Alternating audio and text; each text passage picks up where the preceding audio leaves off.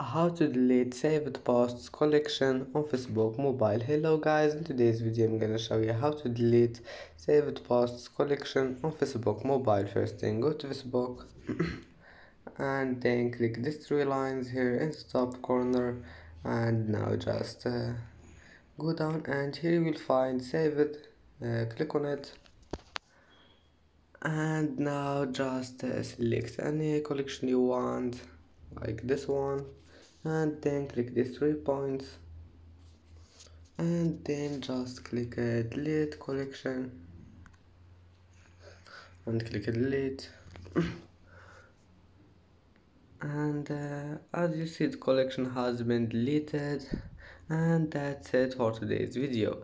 If you like this video, please don't forget to like and don't forget subscribe, and see you in the next video.